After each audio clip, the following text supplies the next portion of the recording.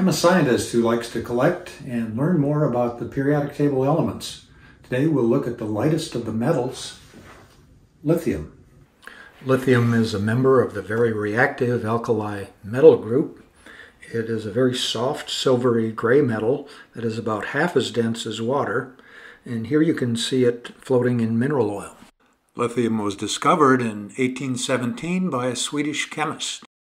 Lithium has an atomic number of 3, an atomic weight of nearly 7, and 3 electrons occupying the 1s and 2s energy levels. This means that lithium always has 3 protons, that there are 2 electrons at the 1s energy level and 1 electron at the 2s level. It usually has 4 neutrons, giving it an atomic weight of approximately 7. Lithium really likes to share its single outer electron. Because of this, lithium is always found combined with other elements in nature.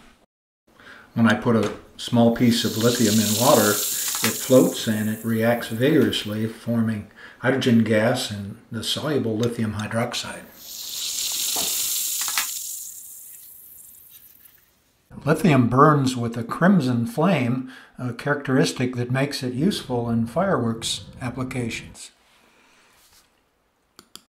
The most important use of lithium currently is in the production of high-quality batteries, including those used in electric vehicles.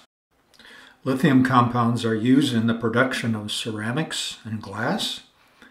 Lithium is also a very important component of some greases. In medicine, lithium carbonate is used in treating mood disorders. When a small amount of lithium is combined with aluminum, a very strong and lightweight alloy is produced. This type of alloy has been used in car racing and aerospace applications. In 1998, the external fuel tank of NASA's space shuttle employed this alloy to boost performance. Thanks for watching. I hope you liked this video and consider subscribing to my channel.